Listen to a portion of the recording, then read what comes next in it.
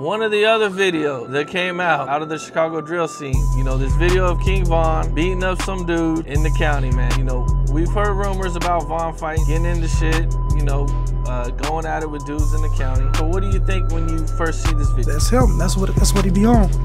That's how he moves. So I knew it was true anyway, because I know what type. You already knew about this. Yeah, hell yeah. I already know what type of nigga he is. So I knew it was true.